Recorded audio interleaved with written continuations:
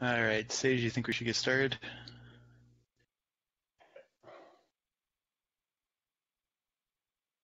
I think you were muted. Let's see. Sorry. Can you hear me now? Oh, yep, we're good. All right. Let's see. This. Okay. Let's see. Adam has a patch that changes the hashing behavior for several different data types. This is great. Looks like we were. Oh my gosh, we were using a totally weird hash there, weren't we? Yikes. Okay. Yep. So that's good. Managed to track down why a user was seeing very high CPU utilization. Turns out it was just hash collisions. So that's great. I need to review and test that. I'll probably get backported once it's tested and in. Looks like there's a second one also. More hash collisions. This one is with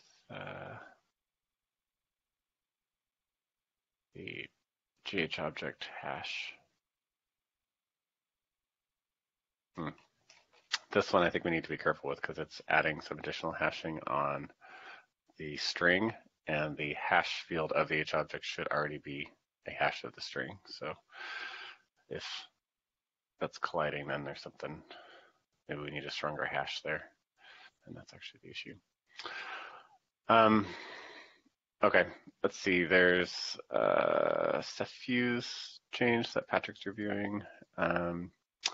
Turns out that our Luminous builds weren't properly enabling the fast CRC stuff, and I think a few other things, so that's been fixed. Vratislav tracked that down. Kifu, I think, reviewed it, so it looks good. That's going to get merged. That'll go on the next one.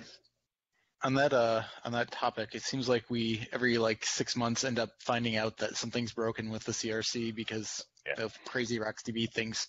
Can we get them, or can we fix that upstream so that it just stops breaking? I don't think it was their fault. I think it was our. Oh, really? Okay. But I'm not actually sure. Maybe. The last time I looked at any of this stuff, it was super fragile. Yeah, I mean, probably what we really need is a test that verifies that the fast version is compiled in, and that's kind of hard to do. Yeah. Yeah, I don't know. It works in master, and this should fix in Luminous, so for now at least we're okay. Let's see, there's an improvement on the OSD for the batch listing that merged, and the LMDB experiment closed that out, that old pull request. So that's all good. Adam's patch to improve assert efficiency is added to testing. That should be an easy win. Let's see, looks like I haven't noticed this one. There's a async messenger pull request that reduces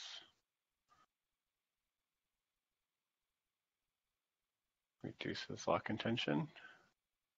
That all sounds good. Oh, it does the put outside of lock. That sounds great.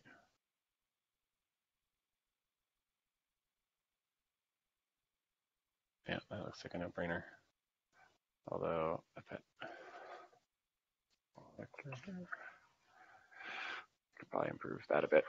Okay, and let's see, the inline discard got merged into master a bit ago, finally, and then there's an additional one that does periodic discard, kind of like fstrim. That's undergoing review. Let's see, there's a work in progress from Vratislav that improves the efficiency of op tracker. Sounds good. I don't remember which one this one was. The one getting rid of the read-write mutex, Vratislav? Hello, could you repeat, please? I had to restart my browser. No problem. I'm looking at the optimize op tracker branch that you have. Is this the one that gets rid of the read write mutex and other things? I removed last week. I've removed the DNM. Most painful things are resolved. I need to make some cleanups. Especially, I want to combine tiny vector with P2T to form sharding vector with all that would take care also for proper alignment. Okay. It also looks like it needs a rebase and a bunch of stuff squashed.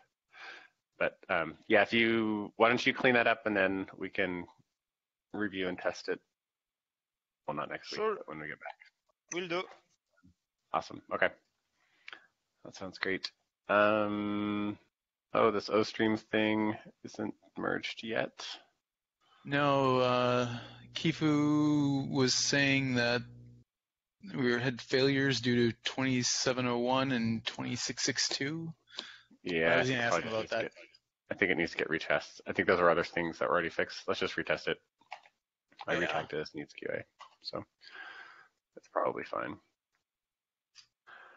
That local read thing from Easy Backend, small optimization didn't work. I think haven't really looked at that yet, but it's kind of a low priority thing, so not too worried about it.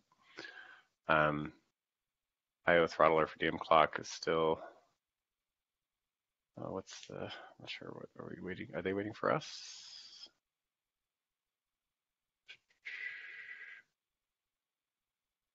I think the last thing I saw was this one guy was waiting for info from them, I think, but I don't know if we're. All right. Okay. And I guess that's mostly it. Some other stuff here. All this other stuff is pretty old. Okay.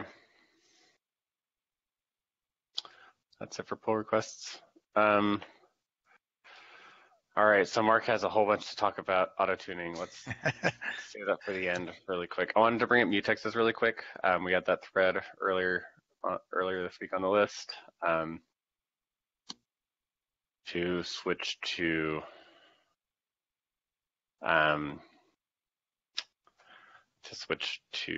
the standard library, normal standard mutex stuff. I think probably the path here is to either just update Adam's implementation, or if Jesse wants to, I don't know what Jesse seems like he's working on his own one, but I don't know how it's going to be any different. And set up a Ceph mutex that aliases to either that or standard mutex, and then just start updating all the uppercase mutex users to use Ceph mutex instead. There are going to be a couple that are going to be annoying because they use they use the asserts, so a couple locks will be harder to convert. And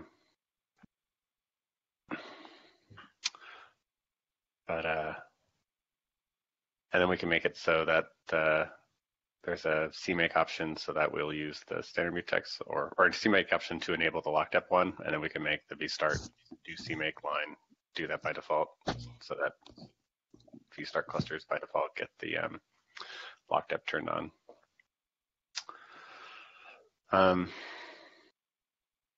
Yeah, I guess that's it. I don't know if there's a lot to talk about there.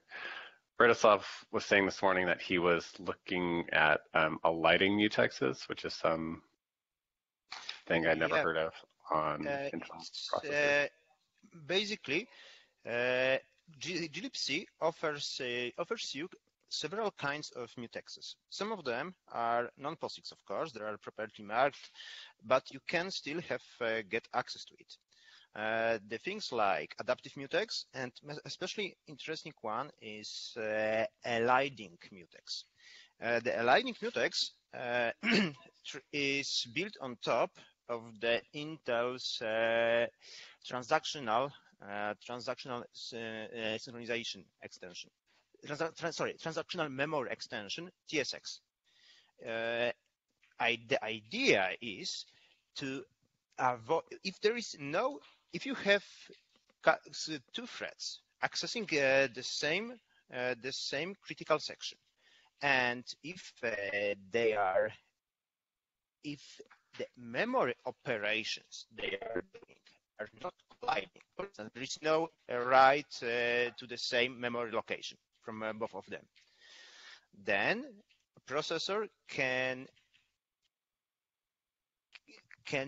elide exposing the new value of log to memory subsystem, to caches. Everything could be kept entirely private to the core, which means not only eliding the calls to futex, eliding the syscall, the futex syscalls, it also means even eliding the cache line bounds that is holding the atomic lock behind standard mutex, behind futex. There are some reports claiming huge benefits from switching to eliding mutexes. I was speaking this night and yesterday with them. I had my glibc and Ceph OSD to use it. Per confirms I've truly am using it, and I'm getting 10% slowdown from that, unfortunately. And I guess the reason is that we have colliding writes to the same cache lines. This means that the memory transaction needs to be aborted, and then CPU fallbacks to usual atomic operation, to usual futex, which also can mean syscall. I guess my main question is whether this is something that we can fit into a standard mutex implementation. That's so if the problem. If we go on, okay. It depends. It depends because crazy complexity and its consequences. The TSX extension popped up in Haswell. However, a hardware bug was discovered. Intel made a microcode update. Microcode update brought another problems. So a workaround in glibc has been made. And as a consequence, a lot of distros are not enabling the HLE for default mutexes. Still, at least for my Ubuntu case, the support for HLE is available in glibc because it has two-level controls. One is something like have elision. Second one, enable elision by default. So if you want to switch to eliding mutexes, most likely you would like to preserve the abstraction layer we have at the moment and not switch to STD mutexes. Right, but if we convert the code to use like a Ceph mutex, then we can alias that to whichever as far as I know, on my platform, STD mutexes are not eliding clock. Yeah, but we could have all of our code use Ceph mutex, and then if we have our better implementation, as long as the interface works, right? Yep, that's the reason why we would need to preserve. In best case scenario, compile time hints related to mutexes. Is this something that you put in the like generic mutex implementation, or do you identify which mutexes it's actually going to work on and only try to do it for those? Do you mean eliding mutexes? Yeah. Yep. The approach that seems most reasonable is to use the TSX only for those logs that are not constantly colliding in the matter of memory writes. Right. Yeah. Moreover, there is. It's really funny. Intel, in the official optimization reference manual, they are recommending putting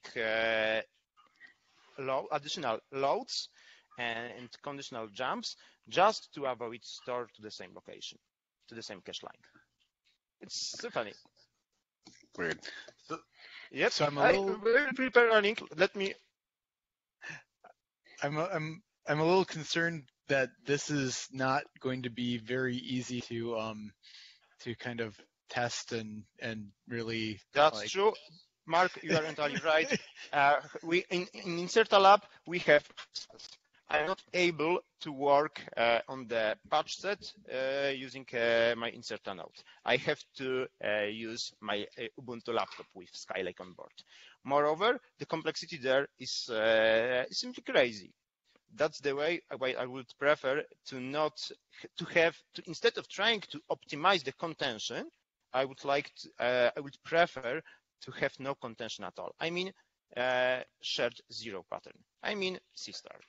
Yeah, it's interesting, right? But this is the kind of thing that we sometimes do that kind of leaves us in weird states that we don't really understand, and users might.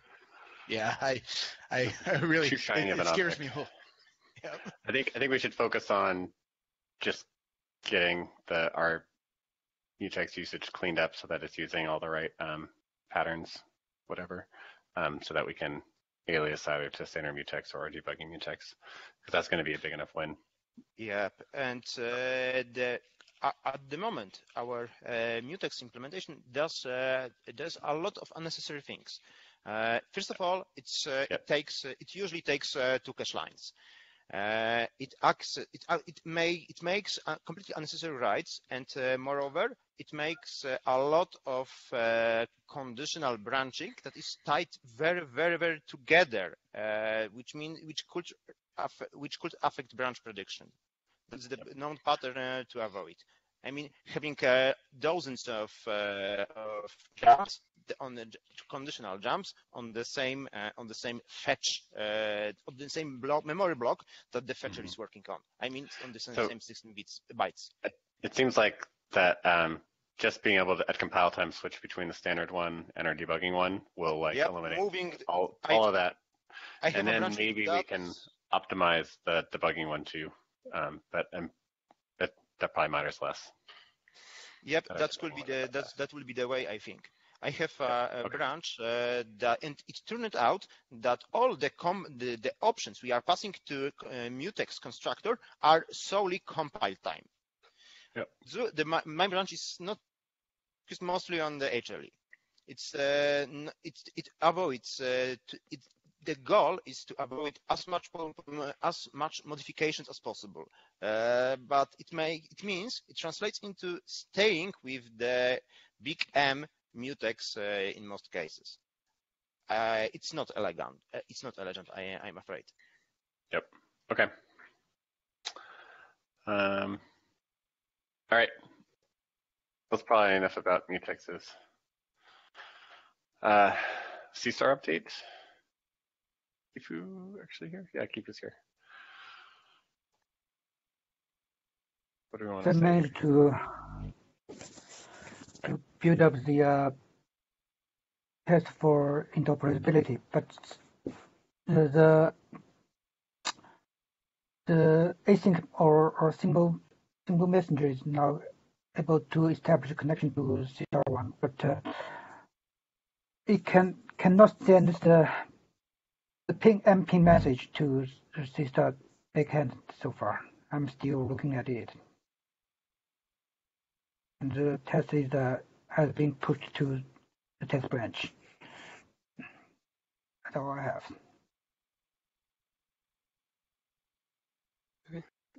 Okay. Also, I guess what I wanted to bring up from this was discussion about the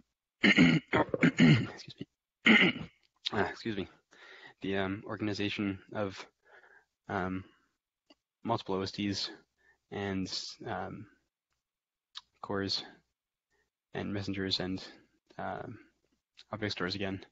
So we discussed this a bit in the past, but I think never really came to any conclusions yet, and the messenger part at least is starting to become more relevant.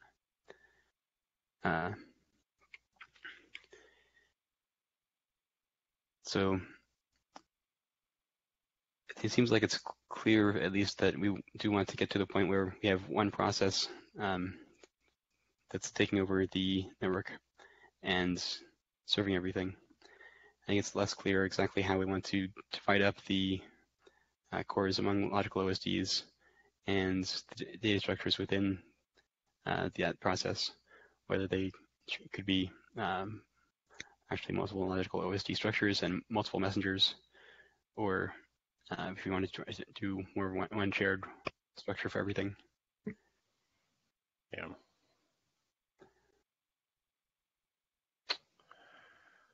So my thinking there was that we might want to have, like, in most cases we're going to have more cores than disks, right?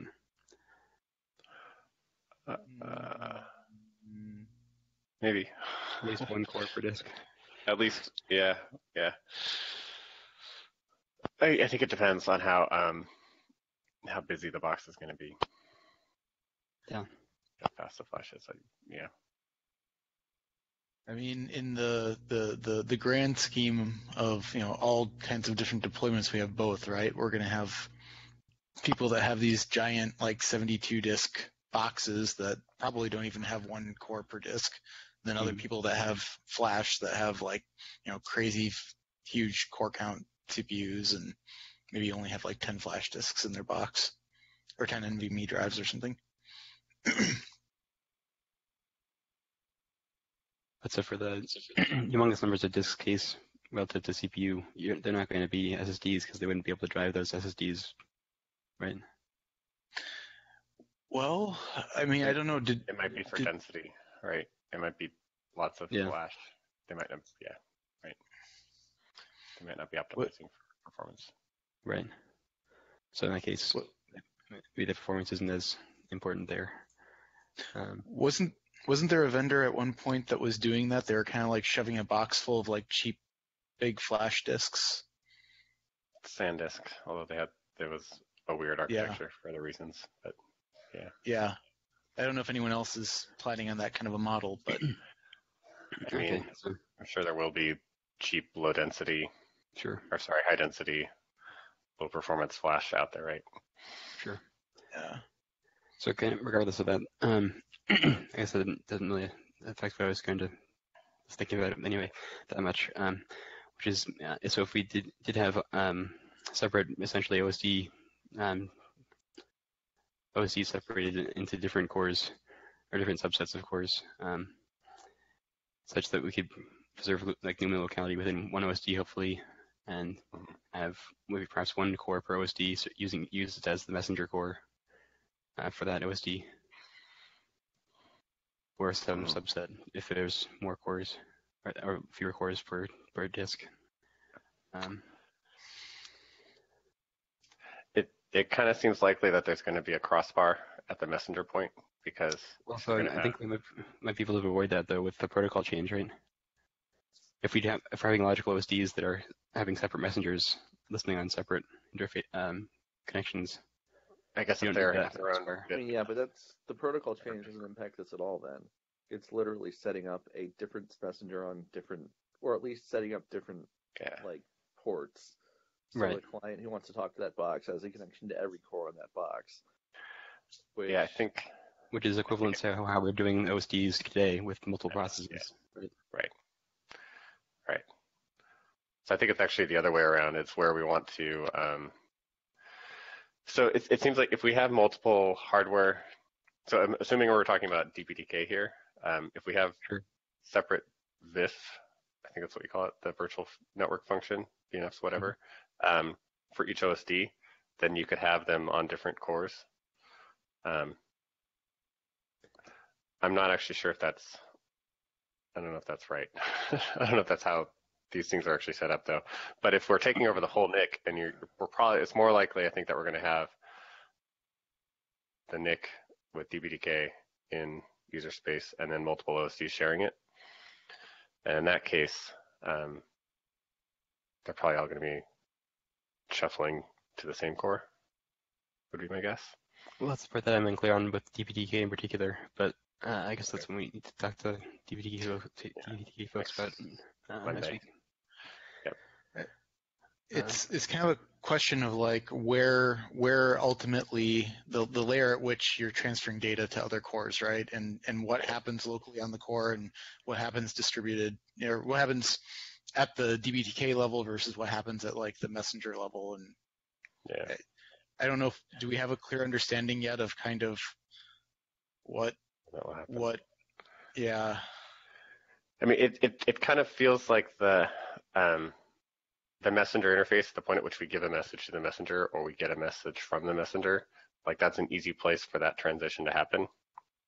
Yeah. So I'm kind of assuming that adding that hopping cores or not hopping cores there is sort of the easy part.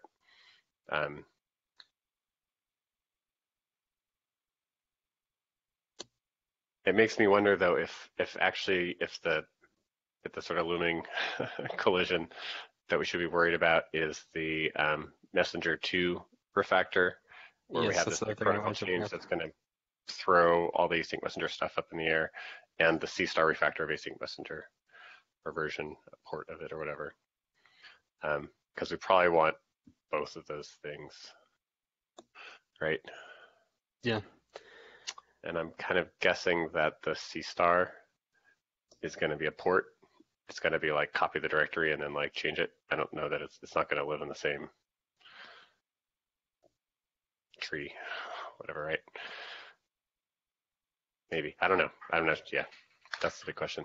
So wait, Kifu, what you're working on right now is a implementation of a messenger written in C* that actually interoperates with async messenger and simple messenger. Did I understand that right? Yes, more like the simple messenger. Okay, but it actually implements the Ceph protocol, like messenger 1. Yes. And it's like it's a fresh implementation. Yes, it's basically modeled after the simple messenger. I see. Okay. I haven't seen this yet. Is this what Casey we're targeting the messenger 2? Do it again? Is this the one that Casey started a long time ago? Is that what this is based on, or is it something that you started? Where did this come from? No, it's based on Casey's work. Okay. I guess I haven't actually looked at this code yet. Yeah, I'm wondering if we should target messenger 2 for this. But messenger 2 is still a little bit up in the air. Yeah, I think it's I will finalize the design of messenger 2, so we can aiming targeting it instead. If that's true.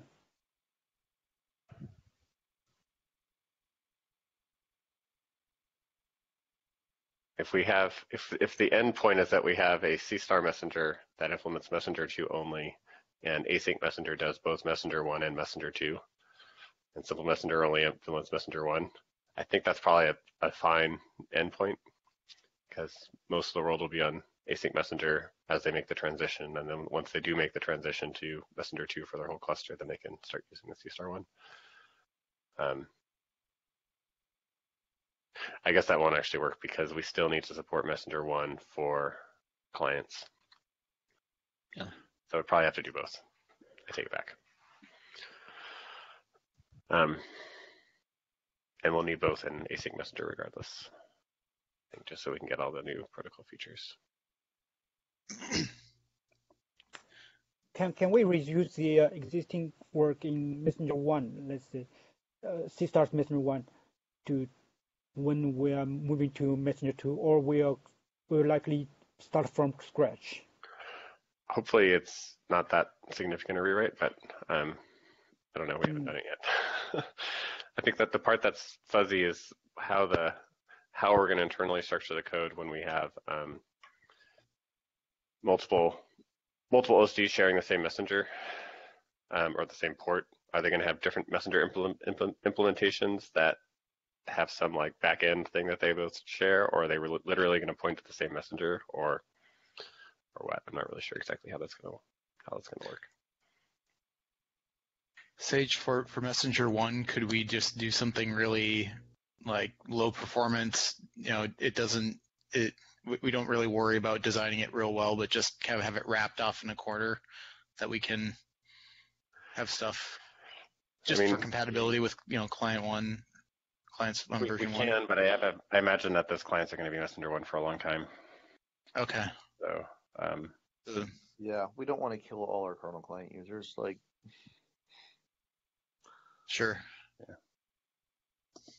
But I don't think it's going to be that. It's not going to be slower. It's just going to be annoying having 2 versions of the. Yeah. It's going to be twice as much code. Yeah. Hopefully not quite twice as much, but yeah. Yeah.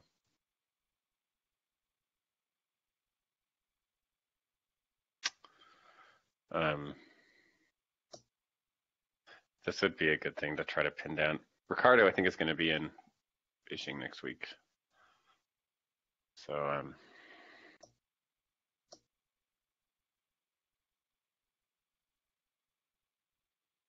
yeah, there's still some loose ends on the Messenger 2 stuff. But I think we should prioritize that early in the Mimic cycle, not Mimic, Nautilus cycle, to get that sorted out, because it's going to otherwise keep biting us in the butt. Yeah, and for both Messenger 2 and C-Star, we probably want to start looking at logical OSDs within one process soon as well. Yeah. Yeah.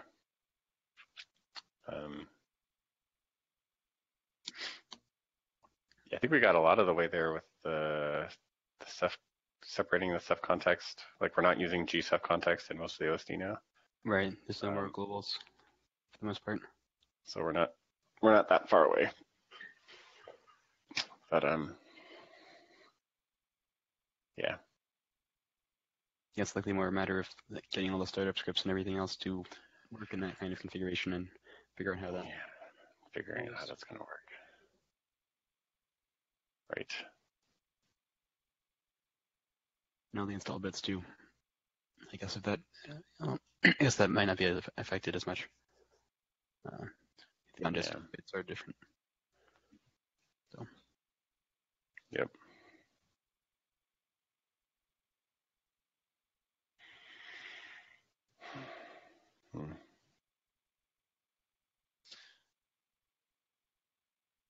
I guess the first simple step there is just to have them all have independent everything except for the messenger, I guess, or even independent messengers too. But basically the same as the process model today, but in one process instead of multiple. Yeah, there are a bunch of different ways we could go to. It could be that when you run Ceph OSD, you on the command line, you tell it all the OSDs it's going to be, and it just does it all. Or it could be that you have an OSD runner process that you start, and then you tell it, start up, instantiate OSD 0, and it does it, instantiates OSD 1, and it shuts it down. So you have OSDs coming and going within the same process. And then Ceph OSD might actually just be a thing that communicates to the background process to instantiate the OSD that you asked about. Yeah, that might be more transparent. Yeah, it's all, but then it's if you have a systemd unit file for each OSD, do they sit there and just talk to the shared process? I don't know. Who knows? There are 10 different ways you could do it. Probably the big question is whether we want OSDs to come and go within the same process, or whether you just shut the whole thing down and start up again with a different set.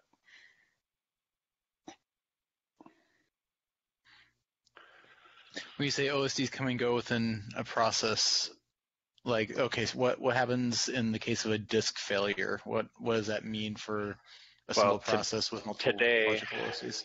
Today, when there's a disk failure, we just assert out on EIO, and so all of them will crash together. But it could do something else. It could say, I got an EIO, and it could do an orderly shutdown of one of those OSDs, and it goes away, and then you swap out the device, and then you reinstantiate it. And so we could eventually get to the point where you have the process running multiple OSDs, and hardware fails and gets replaced, and the other OSDs stay running. Yep. But there are 10 other things that have to happen to get, at least 10 other things that have to happen to get there. I guess that's probably a good place to aim.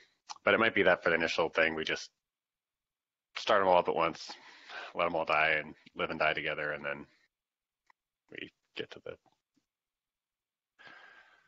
fanciness over time.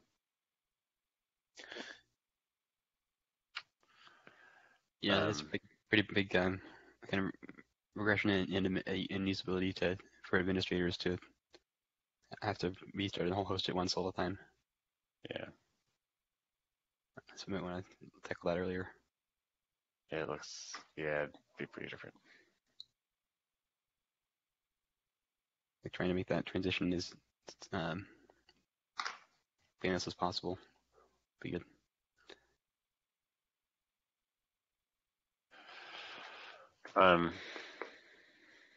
But I think the first part I'm worried about is just how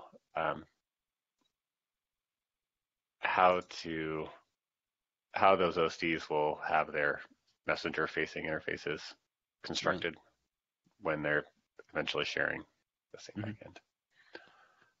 I think mostly the only thing that's sort of like per entity state that's tied to the messenger is the myadder stuff. And it might be that we don't use that much, and so maybe we'd sort of construct a new thing or just pull that out. But yeah, I don't know. It's going to require some careful thinking that we haven't done yet. Yeah.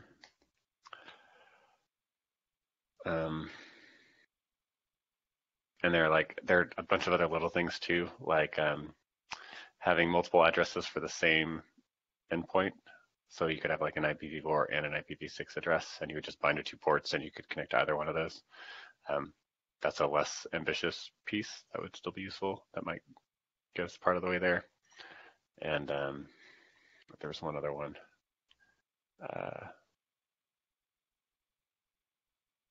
That's it.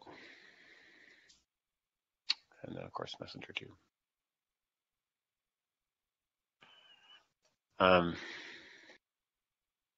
Yeah.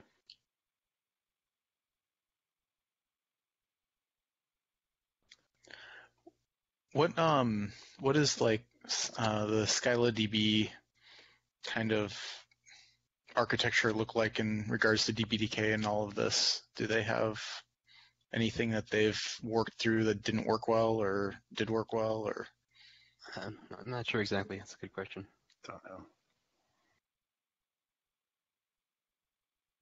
Well, so stepping back a minute, a useful midpoint is we could use DPDK to grab the entire NIC and have multiple OSDs in the same process, but they would still be running independent messengers on different ports. Right. Still using Messenger v1. And that still captures like most of our goals, right? The performance related ones, just not the Messenger 2 ones. So I don't think we're not strictly blocked by the Messenger 2 stuff. So that's good. And it does mean we can get past the multiple OSDs in one process hurdle also without worrying about the Messenger stuff being a blocking piece. Exactly. Yeah. Okay. So that's a step. It's related, but not. Yeah. But independent problem. Yep. Okay.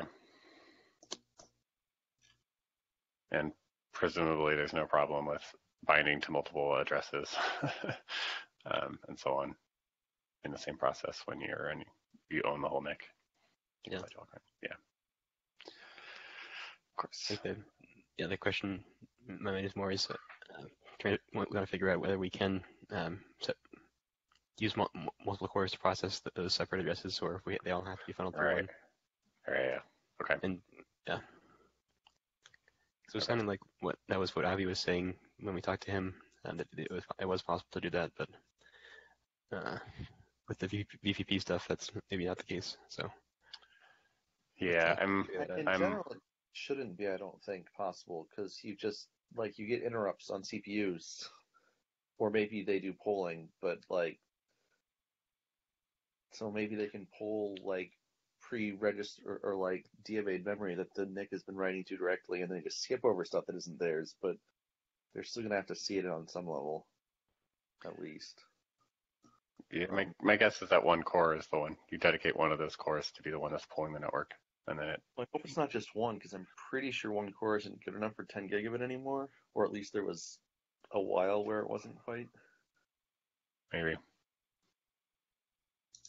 For QAT cards, there are multiple ring buffers. Basically, they are separated, so I guess the same pattern could be in the case of DPDK.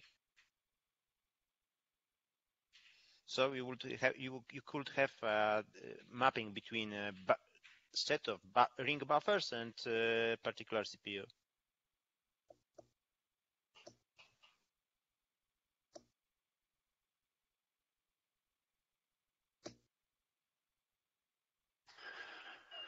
Yeah, so I guess this could be another part where it's dependent on the specific NIC hardware.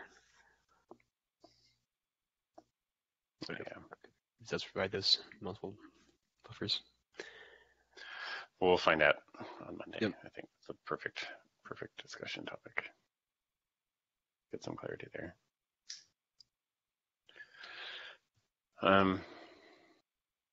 Okay. I guess let's talk about, should we talk about that BlueStar cache stuff, Mark? Before we run out of time? Sure. Yeah. Okay. So I've got a little wall of text there, I guess, but the gist of this is that I wanted to see whether or not it would work to try to do some automatic tuning of the sizes of different caches between BlueStore and RocksDB. And kind of the motivation for this is we had some evidence and concern that indexes and filters might be pushed out of cache, especially in like RGW cases where there's a lot of key value pairs in the database and a lot of key value data per object. So what this does is there's actually a separate PR for RocksDB that exposes high priority pool information from the LRU cache. RocksDB does not have this capability for high priority pools with the clock cache, so that's unfortunate.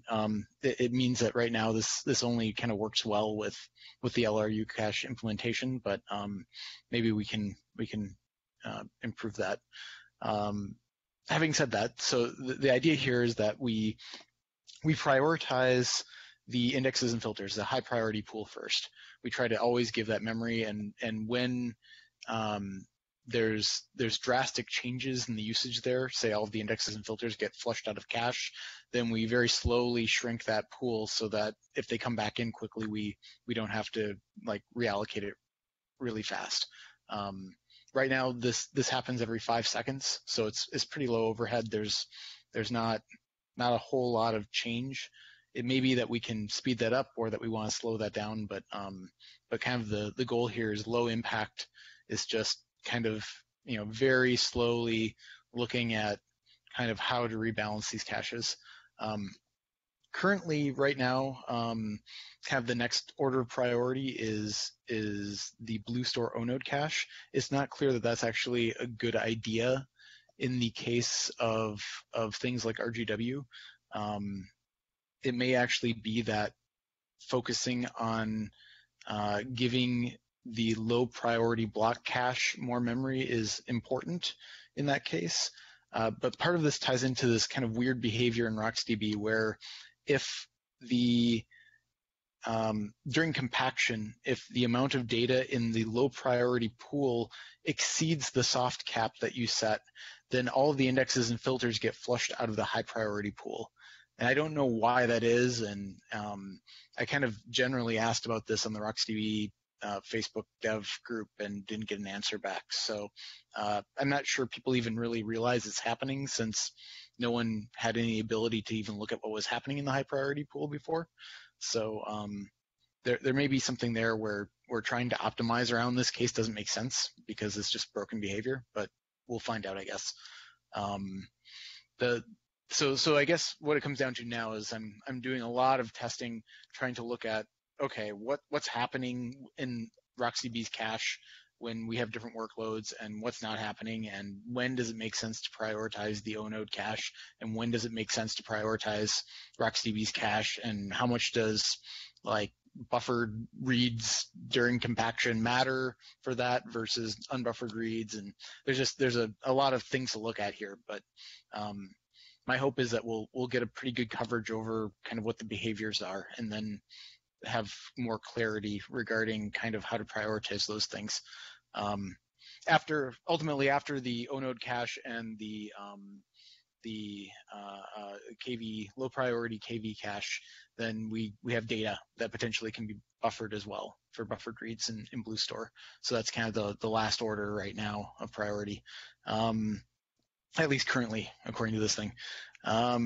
So I have a bunch of test data, but I haven't really organized it yet. I'm still collecting more stuff. Hopefully next week I should have a nice set of crazy dense graphs that will show some of these behaviors. But that's basically it. That's what I've got right now. Anyone have any questions or comments or flames?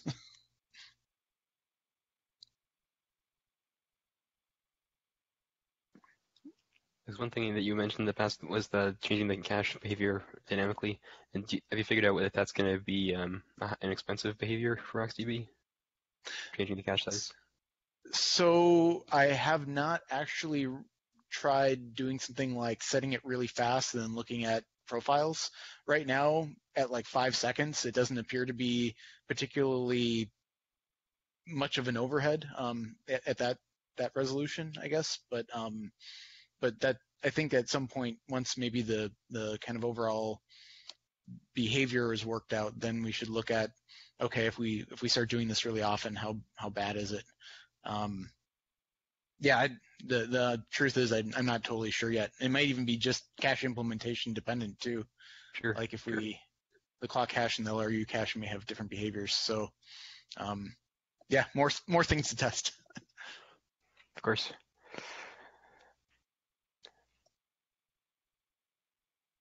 I think one question I would have too is if this all ends up working out okay and starts and makes sense to do, then do we want to start looking at this for other memory? Like, do we want to try to make this more generic than just a BlueStore thing? But I don't know if that makes sense or not. But anything we can do to kind of reduce the number of options that users tweak, I think would be really good.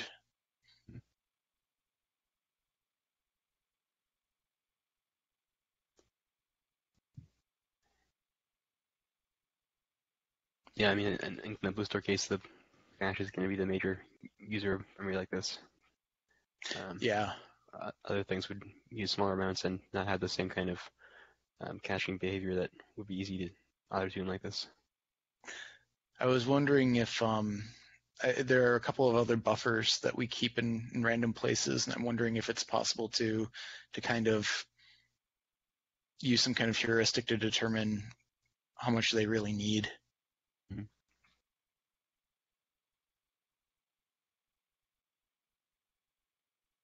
I guess where it might be interesting would be other daemons, or like either on the client side caches or maybe the MDS.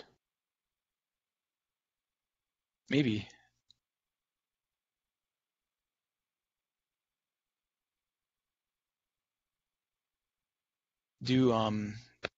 Josh, do you remember, do people ask about that stuff very often? I mean, are people tweaking the size of those buffers or caches on the client side? On the client side, not so much. I think on the MDS maybe more, but I'm not really sure. Because that's basically the MDS's whole job is to cache metadata. Yeah.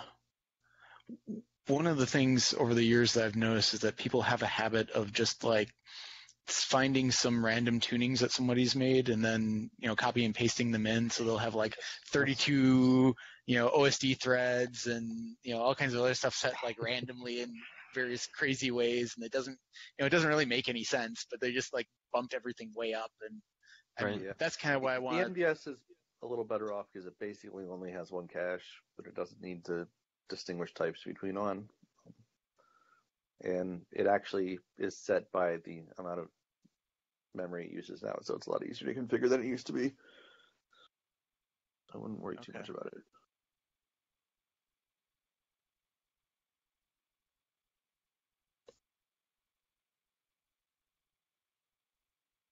Yeah, I don't have anything else, so that's it for now. Hopefully, I'll have more data next week.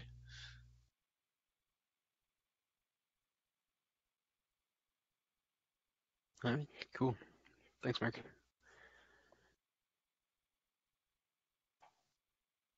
Well, do we have anyone else have anything else that they want to talk about this week?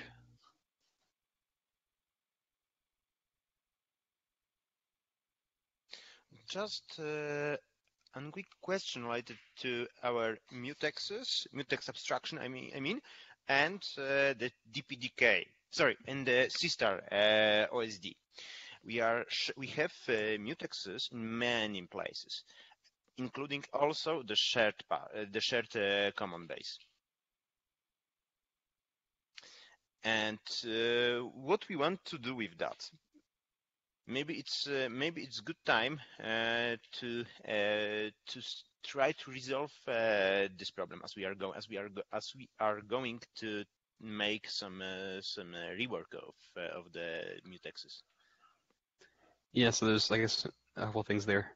One is that eventually, when everything is written in the C-star framework, we won't need mutexes like regular methods mutexes.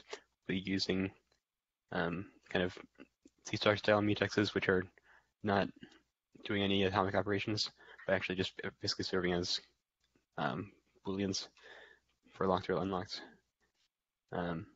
within one core. But in the meantime, where we have this hybrid, some parts C-star and some parts not, parts that are not certainly need to keep using the existing mutexes.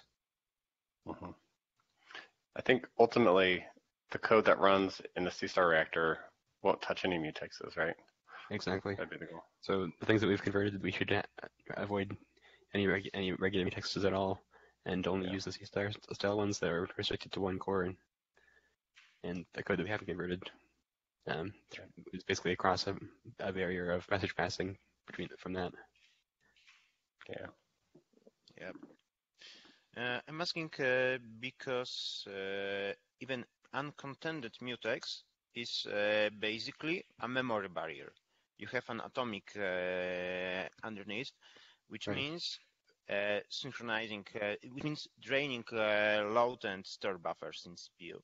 If you have a cache misses, they will be nicely exposed.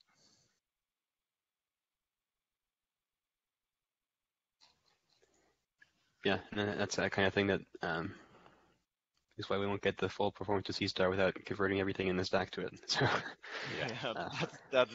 including the common, the currently shared common part of the project. So I think hopefully we'll limit the bits of common code that the reactor is using, and we'll end up with parallel implementation. So like the logging, for example, there'll be a C-star logger and there's the existing mutex logger. I see. It scares me a little bit how long it might take to actually see the benefits. Yeah, and it's like a virus, to be honest. If you want full performance, you need to pacify everything, even each single atomic. Yeah. Big project. Yep. Wow. Yeah. Including object store, including almost everything. Yeah. And the database. SkylaDB. Well, do we have a plan to drop Linux and move to OSV? the same authors. C-star, SkylaDB, everything on top of OSV. We should just rewrite it to qubits. Go straight to quantum. There you go. I kind of tried to look at actually the SkylaDB code to understand what the database piece looks like, and it's not like something we could just like grab and throw into our code. Well, they have their own custom LSM tree implementation. Yeah. Which is probably not what we want for everything. Yeah.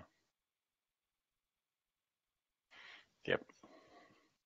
And this could be a reason to keep digging the HLE. Because even in the contented situation, if you are lucky, there is absolutely no penalty on parallelism when touching such mutex. And it could be a pinpoint change. That's who knows.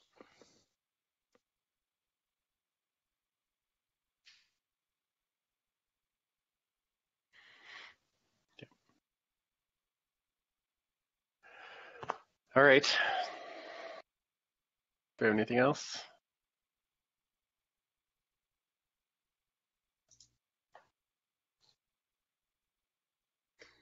Okie-doke.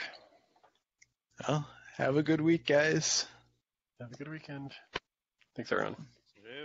Bye. See ya. See ya. Later all.